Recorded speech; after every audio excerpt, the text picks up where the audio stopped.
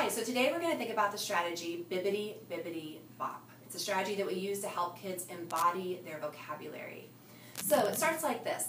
I'm going to say Bibbity, Bibbity, Bop, and when I say Bibbity, Bibbity, Bop, you're going to say Bop before I say Bop. Sounds like this. Bibbity, Bibbity, Bop, Bop. Bibbity, Bibbity, Bop, Bop. Perfect, excellent. When I say Bop, you're not going to say anything. It's going to be completely silent. Bop, Bop.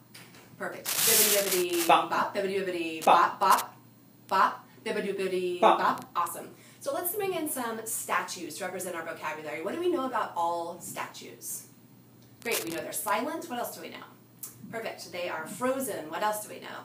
That they're composed of artistic choices. So a statue where I'm communicates a very different idea than a statue where I'm very nice. So you're going to create a statue that represents justice. And you're going to create that statue with your entire body. Let's think about justice. What do we know about justice from what we've learned in our studies?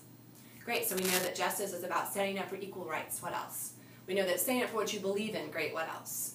That it's about people who are fighting for what they deserve. Great, wonderful. So you're going to, with your entire body, create a statue that represents this idea of justice. All right, everyone in your chairs, stand up. I'm going to count down from 10, and I would like you to create a statue that represents justice. 10, 9, 8, 7, 6, 5, 4, 3, 2, 1, and freeze.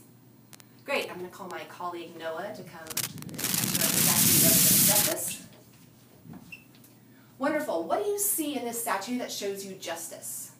Great. What is a moment in history where this statue represents one of the characters or historical figures in one of those moments? Wonderful. Thank you. Noah, when I say hit it for Noah, you're going to clap one time. Hit it for Noah. Perfect. Thank you so much. And I'm going to talk with a friend. When is the time in your life when you have fought for justice?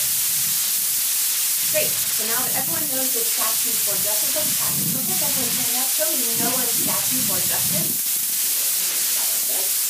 Wonderful. So you can sit down. Go ahead and stand again. And when I count down from 5, 4, 3, 2, 1, I want you to repeat it. 5, 4, 3, 2, 1. Wonderful. Thank you everyone for sitting down. Let's practice the entire thing with Bibbity, Bibbity, Bop. Bibbity, Bibbity, Bop. Bibbity, Bibbity, Bop, Bop.